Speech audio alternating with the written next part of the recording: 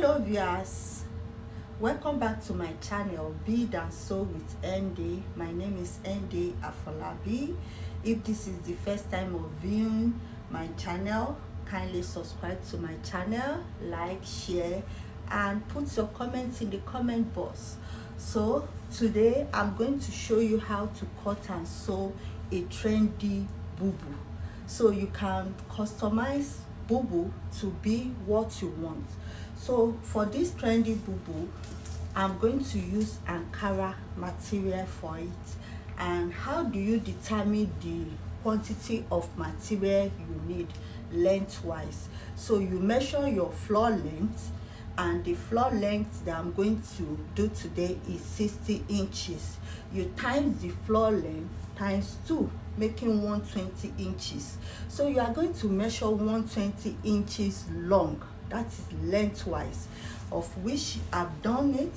This is my Ankara. So after measure 120 inches long this way, you are going to fold it into 2. So after folding into 2, you are going to get 60 inches long. So, and mind you, the upper edge is going to be folded. That will be your center front and your center back. This edge is going to be folded. So you are going to fold it into 2 again. So we have one folded edge and one open edge here. So here we have all folded. The 4 pieces of the fabric is folded. So this is going to be your center front and your center back, and this is going to be your side seam where armhole, sleeve, and the rest is going to be. So I've done that. I've laid my fabric on the working table. Let's go there. So this is my fabric. I've laid it just as I've explained. So I'm going to mark my measurements. So I'm going to start by measuring my armhole. My armhole is 10. My waistline is 18.5, and my hip is 26. So I'm going to rule the line. I'm going to mark it so that the line can be straight. I'm going to take my ruler and connect all the line. Connect all the line. This is my waistline, and this is my armhole, like so. So this is my armhole, this is my waistline, and that is my hip line. So now I'm going to start by taking my neck. I want my neck to be 4 inches. Then my shoulder is for this boubou, depends on you. You can go ahead and measure the shoulder, but you can ignore it if you wish, but let's ignore it. So my neck width is 4 inches. My neck depth is 3.5 inches. So I'm going to connect. I'm going to use my cuff ruler and connect this way. So I'm going to go to the edge of the fabric and measure 1.5 inches. Now let me make it 2 inches. Then I'm going to connect the 2 inches to my neckline this way. I hope you see what I'm doing. I'm going to connect it to the 2 inches. I'm going to add back 0.5 inches for joining. I'm going to add back 0.5 inch for joining. So this is my armhole. So I'm going to put my bust measurement there. So it's a free dress, it's not going to have a zipper, so I'm going to add to my divided measurement. So my bust, I'm going to make my bust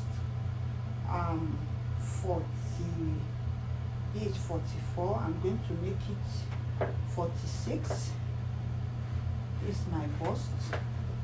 Then I'm going to make my waist, this is 12 inches. I'm going to make my waist 44, 11, this way.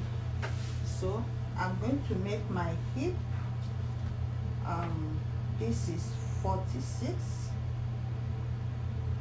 this 46. I'm going to make my hip, I'm going to make it 30. Going to make it 15, my hip, because it's a free dress. So I'm going to connect the line like so. So what you have on your hip, you go to the down part of the dress.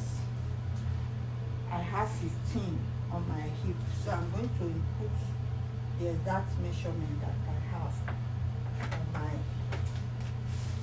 down part of the dress. I'm going to rule a straight line to join my hip line. I'm going to try and line the hip line so that there will not be any sharp edges on the hip line. So like so. So I'm going to add my joining allowance from my hip line.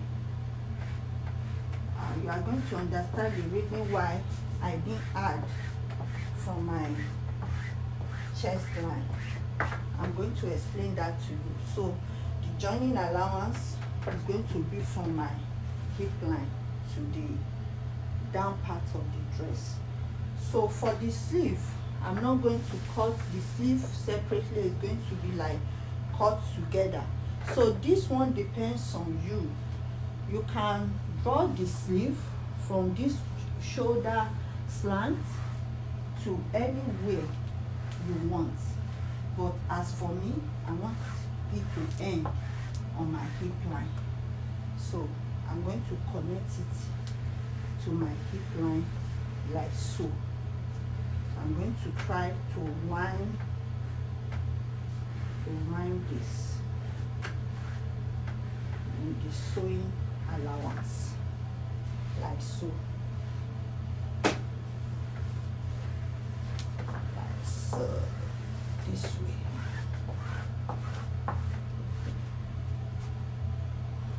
So from here to here, I'm going to join it from the right side of the dress after I have joined this seam allowance from the wrong side.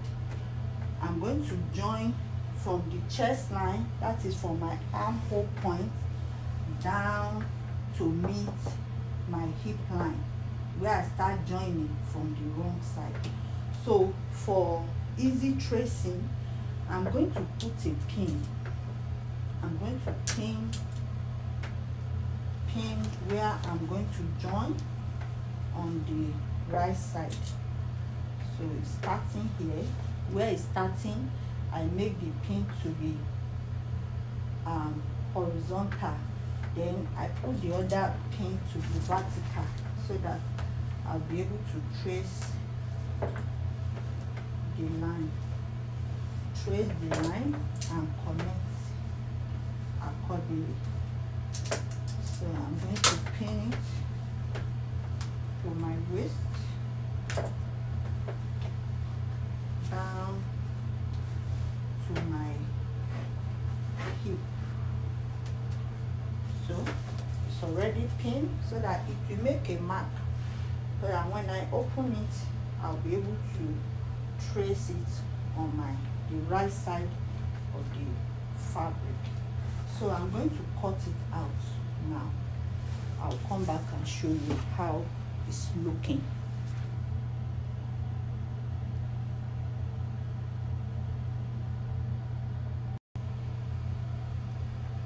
So this is how my boubou is looking after I've cut it. So I'm going to take out the back neck and trim out the front neck.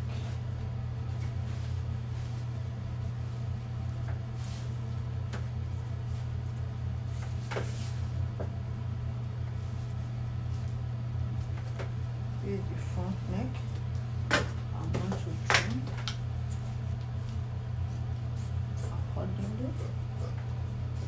Then the front, I'm going to put a small slit on the front. I want the slit to open. That is why I'm cutting it. I'm going to put a small slit. This way. I'm going to slit the front this way, like I think it should be 4 inches. By the time I pipe the neck to go down to, yes, we have 4.5. So by the time I pipe the neck, it will go back to 4 inches. So I cut a long stripe. I cut 3 inches by as long as you want your ruffle to be.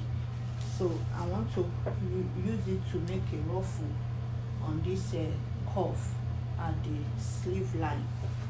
So I'm going to show you how I'm going to sew it. So this is the boubou.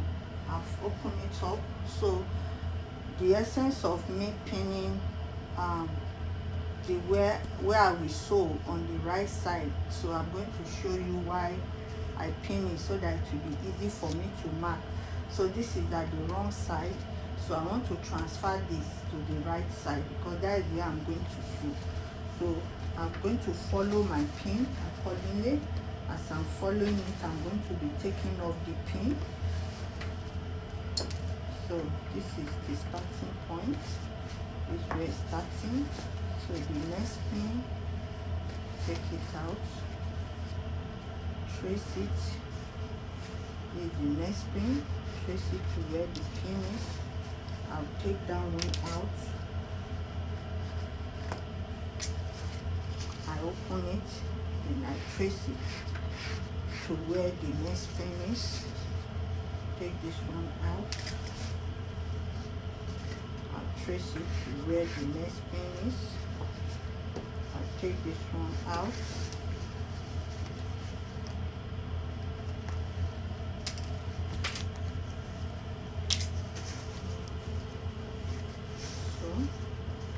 Trace it, then I'm done. I'm going to trace this one to where I notch. So this is where I notch. So this is where I'm going to sew from my armhole, chest line, down to waistline, then to my hip line. That's where I'm going to sew on the right side. So now I'm going to join the shoulder. So right side is facing right side. I'm going to join the shoulder, the two shoulder. And after joining the shoulder, I'm going to use this stripe and make a pleat. And use it and pipe all this my sleeve line both ways. Then after that, I'm going to finish up this opening. Then I will hide the neck. Then after that, I'm going to turn it to wrong side the way it is.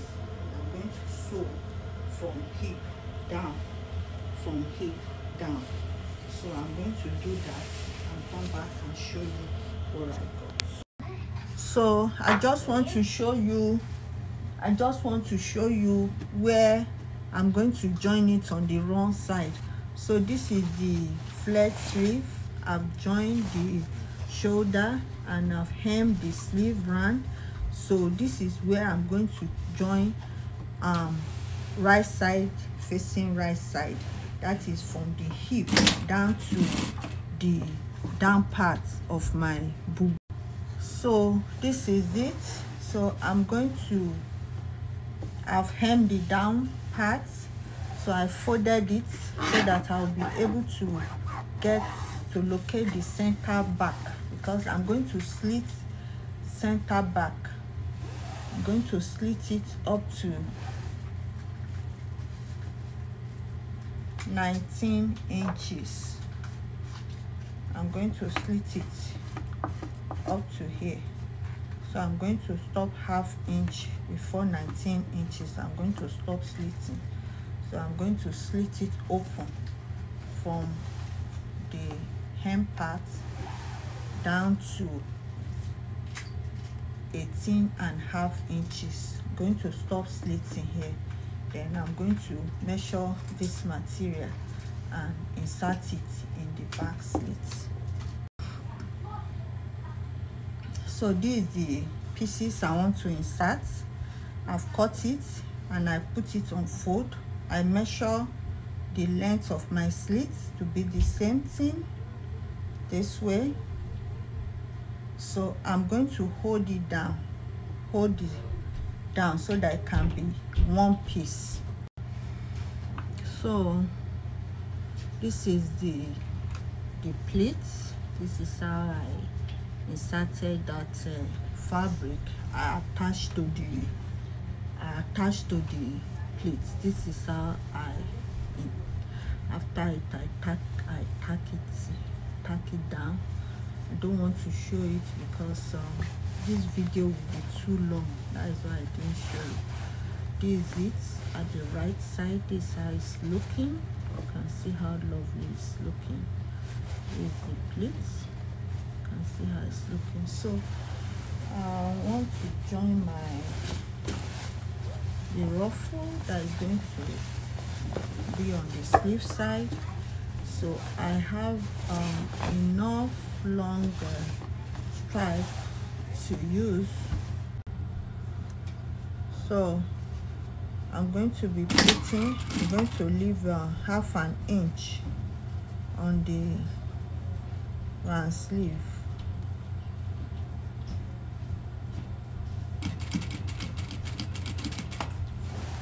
I'm going to be leaving half an inch, so the plate is towards me. Plate is towards me. If I want to sew the other sleeve, I'm going to pleat it towards the opposite direction, so that at the end of the day, the pleat for the two sleeves will rhyme. So I'm going to pleat.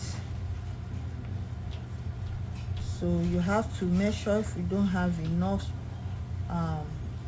long stripe for you to pleat, but I have enough, so I don't worry about whether it will not be enough. So I'm going to sew, then I'll sew the other side. When I finish sewing, I'll turn it this way and top stitch. I'll top stitch it around. I'll do the same. So when I finish top stitching, I'll finish up the neckline, then I'll come back and show you how beautiful the trendy kimono is looking on me. So my dear friends, this is the outcome. You can see how beautiful and elegant it's looking. You can see how beautiful. This is the ankle down to the hip line. This is the slits. I wish you can see it good. The way I'm walking, the way I'm walking, the way I'm walking, the way I'm walking, walking. So thank you guys. I'm going to also show you the picture if I want to rock it to another parry, but I don't want it to be as free. I want it to be smart in the waistline. What will I do? I'll just add the elastic on the waist. That's all. Then I'm good to go. So I'm going to show you the picture. So thank you for staying by me. Stay tuned to my channel. Take care of yourself. Thank you all.